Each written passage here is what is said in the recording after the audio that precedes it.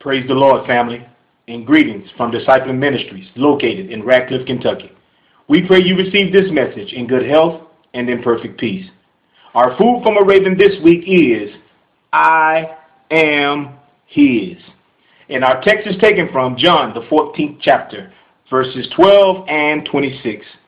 Most assuredly, I say to you, he who believes in me, the works that I do, he will do also. In greater works than these, he will do, because I go to my Father.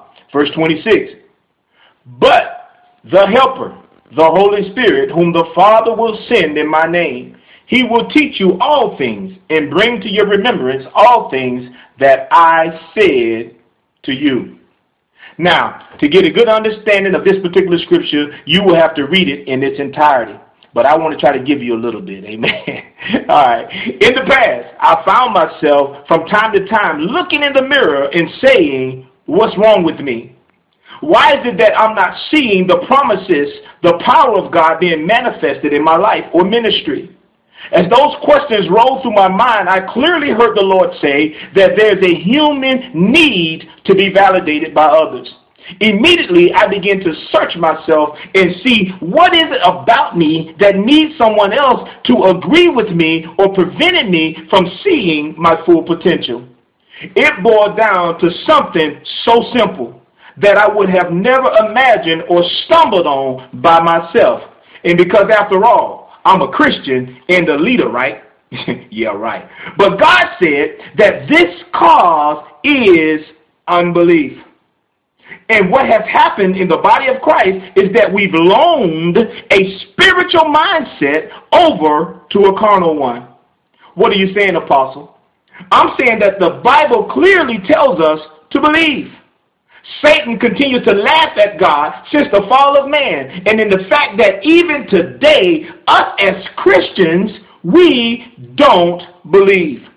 Jesus said, he who believes in me, the works that I do, he will do also. It boils down to believing in him and nothing to do with if man agrees with me or even me agreeing with myself. It doesn't change the fact that it's available if I believe. I am his. I allowed those things, those thoughts, to clutter my mind and think myself insignificant or powerless based on what I thought or saw. That's unbelief, for we walk by faith and not by sight.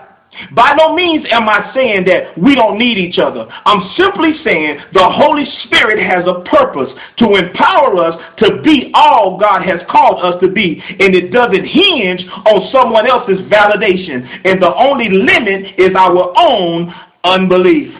I dare us to get this under our belt and declare that I believe I am his.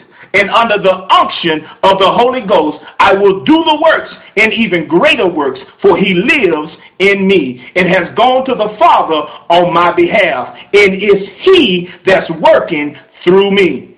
I am his. Apostle Chauncey Craig at Discipling Ministries, where we're not concerned about a building, but the building of a people. I love you and praying with you.